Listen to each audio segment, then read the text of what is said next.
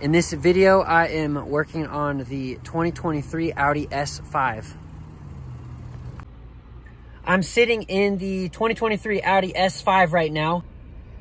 I just wanted to make a quick video on the heads-up display feature. If you aren't aware, a heads-up display feature is an informational image that is projected from the backside of the dashboard onto the windshield just below your eyesight. I'll give you an example of what it is.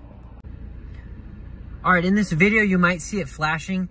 That just has to do with the frame rate of what the camera captures versus how fast it's being projected. But notice in this section right here, it's just below my eyesight and it shows you various features such as your current speed, the speed limit that you're in, and other settings such as cruise control options and things like that, lane assist.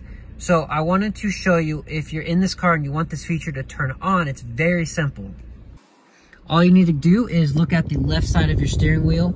On your controls, there is a silver button. It has an icon of the windshield, the steering wheel, and the projection. This dial right here is gonna do a couple of things. So if you push it like that, just one time, it's gonna turn that feature off. Push it again, it turns it on. So that's how you turn it on and off. And then let's say, depending on your height, you may want to lower or raise. All I'm gonna do is spin this dial left and right. And what that's gonna do is either raise it, depending on if you're shorter, or lower it, depending on if you're taller. So I like to have it about right here. So whenever you're driving, you can see it just above the steering wheel, depending on your height. Again, if you're shorter, this is what the view is gonna look like. So you're gonna wanna turn that knob to clockwise so that the heads-up display is in your eyesight.